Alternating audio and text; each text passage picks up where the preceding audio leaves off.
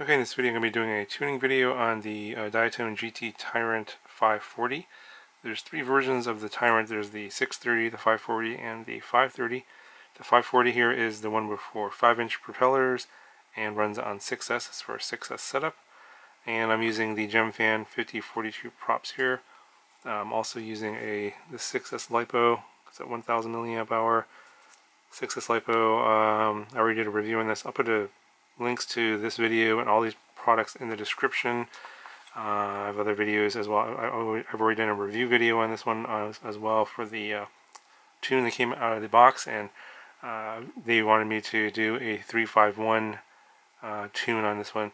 Now, if you want to get this tune right, you're going to have all the same stuff here. So if you're using 6-inch arms, or if you're going 4S, then this tune probably might not work for you, so just keep that in mind. Plus, I'm also flying around with the GoPro on here, with the GoPro mount. This is a STL file that they provide on their website. So extra weight there, you gotta have the weight of this battery. So if you want to use the numbers that I'm going to be showing you in the flight demo, then you have to match the setup here. If you're flying the 530 with the 4S setup, then obviously these numbers are going to be different. I don't have that, so obviously I'm not going to have that tune for this video. And if you're flying the 6S version on 4S, again, I don't have that model, so this tune might not apply for you. 351 has a pretty wide tuning envelope, so these numbers might work for you, and you might be able to use that as a starting point to start tweaking it. But yeah, just letting you know that if you don't have the exact same stuff here, then your mileage may vary. You may have okay performance, you may have pretty lousy performance, so just keep that in mind. And I'll go ahead and really, there wasn't that much I changed for this tune. It seemed to fly really well on 351. On the default, I just made some minor tweaks to, I think, feed forward and eye gain, and I think that's pretty much it. So you'll see that in the flight demo. I'll go ahead and I'll show you that now. Okay, so before I show you the flight demo, I just wanted to clarify there are a few more things I did change in Betaflight that not necessarily have to do with the PID tune, but there are other settings that you're going to need to duplicate if you want to get the right tune here. So I'll just go ahead and show you what I did. Under configuration, I have my props reversed. Now that's optional for you. You can do that, you cannot do that. That's how I fly. My PID loop is at 8K. I think the default is 8K 2K, so this is how I set mine up, and I have the accelerometer off. And I also turned air mode on. I believe that's off by default. Anti-gravity and dynamic filter should be on by default. And then under PID tuning, these are actually the final numbers after I did the flight, so you'll see that at the end. These are my feed forward numbers here and my eye gains. I think those are the ones I increased. But I have all of these other things turned on here under PID controller settings. 0.3 for the feed forward transition, that's not default. These three are default here for acro trainer, throttle boost, and absolute control. I turned on I-turn rotation, VBAT compensation, and smart feed forward and I-turn relax, as you see here, as well as under I-turn relax I'm using the RPY axes, and it's the gyro type. And I think that's it here. Then I have the anti-gravity gain up to 7 and a TPA of 0.25, and I believe my filter settings are at default. Yes, so I didn't change any of the filter settings. And then under the receiver tab here, I have RC smoothing set to filter with these settings here. And I think these are the defaults if you change it to filter. So yeah, those are all things you need to duplicate in Betaflight, as well as add the numbers for the PIDs and the feed forward, and then you should be able to get the same flight performance that you see in the flight demo, which I'm going to be showing you right now. Okay, so these are the PIDs I'm using, just stock default PIDs. Did turn on some things like I-turn relax. Watch the end of the video to see all the things I changed besides the PIDs. Not a whole lot. And we'll see how things go here.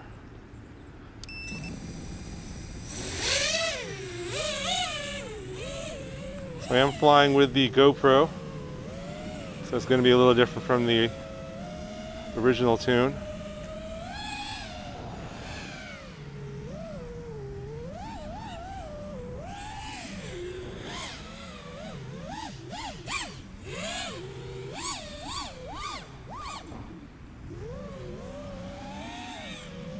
So usually flying default on 351 is probably going to yield some good results.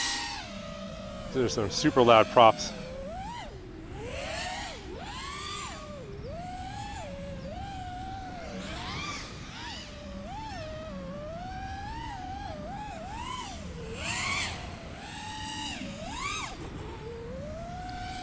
So I might not even need to change anything. It's a little on the loose side, but honestly, it's really not that bad at all. This is kind of what I was expecting. 351 on default. If you turn on things like iTerm Relax and use the feed forward feature, usually will fly pretty good on a lot of the 5-inch props. Even this is the 6S setup.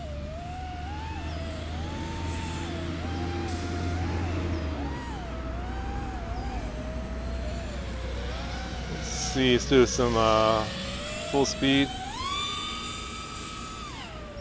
So not a lot of oscillation. I couldn't really see much. Let's try that again. Yeah, we'll have to see what comes out on the GoPro. If there's any jello or vibrations in the GoPro footage.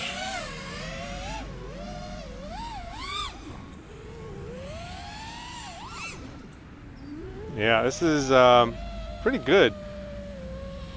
I'm gonna land it, and I think I might bump up the eye gain a little bit. I think it's a little sloppy.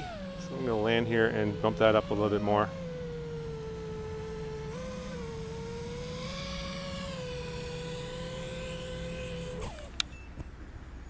Alright.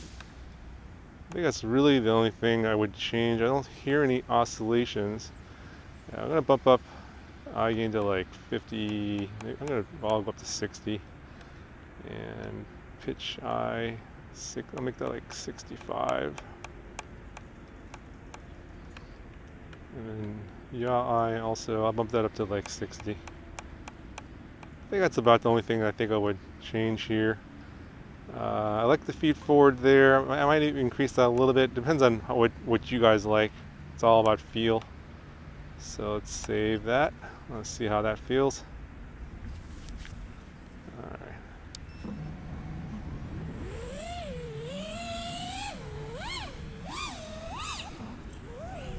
Yeah, that feels a little bit better, not as loose.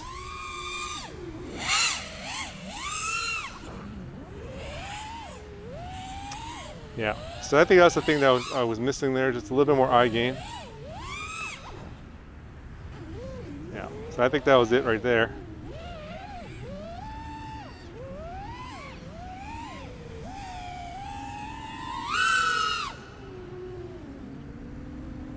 Yeah, it's really steady.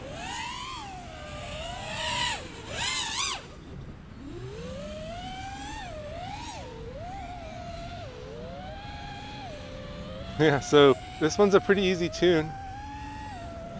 Most of the 5-inch tunes are not going to be that difficult, unless you have really poor equipment, you know, like noisy motors or just bad bearings or bad ESCs. If you have a bad ESC, you can't fix it with tuning. Sorry. I know some people think that they can, but I don't think it's possible.